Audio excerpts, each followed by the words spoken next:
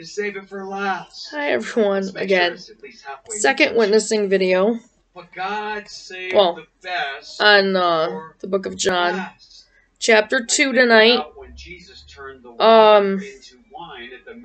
Father God, I just ask that you would use your word. Sorry, I had to pause the video I was watching.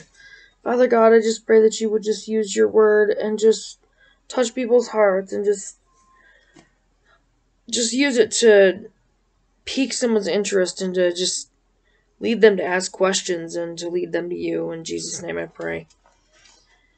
So this is John chapter 2 out of the New Living Translation. The wedding at Cana. The next day there was a wedding celebration in the village of Cana in Galilee. Jesus' mother was there, and Jesus and his disciples were also invited to the celebration. The wine supply ran out during the festivities, so Jesus' mother told him, "They have no more wine." "Dear woman, that's not our problem," Jesus replied. "My time has not yet come." But his mother told the servants, "Do whatever he tells you." Standing nearby were 6 stone water jars used for Jewish ceremonial washing. Each could hold 20 to 30 gallons. Jesus told the servants, "Fill the jars with water." When the jars had been filled, he said, "Now dip some out and take it to the master of ceremonies." So the servants followed his instructions. When the master of ceremonies tasted the water that was now wine, not knowing where it had come from, though of course the servants knew, he called the bridegroom over. "A host always serves the best wine first," he said.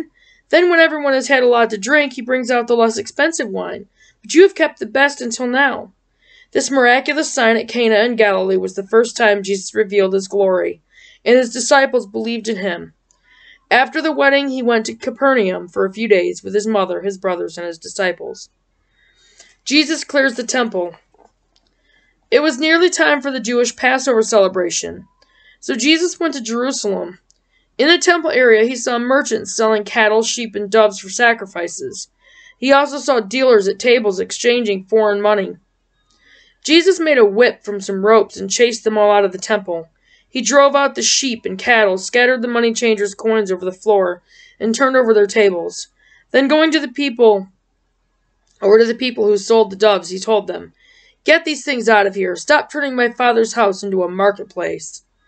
Then his disciples remembered this prophecy from the scriptures, "Passion for God's house will consume me."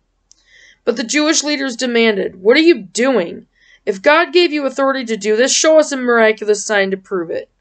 "All right," Jesus replied, "destroy this temple, and in 3 days I will raise it up." "What?" they exclaimed. "It has taken 46 years to build this temple, and you can rebuild it in 3 days?" But when Jesus said this temple, he meant his own body. After he was raised from the dead, his disciples remembered he had said this, and they believed both the scriptures and what Jesus had said. Jesus and Nicodemus.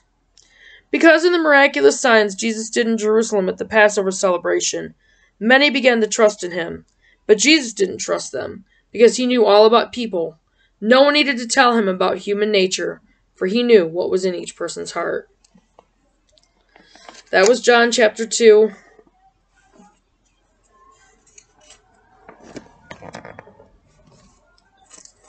If you have any questions about anything, feel free.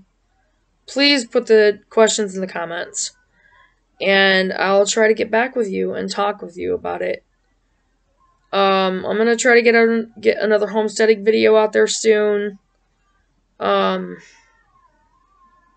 Just look to God, and you will never regret giving your life to Christ. Never. There will always be regret in not giving your life to Christ. That would be an eternal regret. But I just pray that each and every person that watches this video right now, Lord Jesus, you just touch their hearts and somehow lead them to you. In Jesus' name I pray. Thank you. Till next time, guys. Hopefully just tomorrow night. Bye.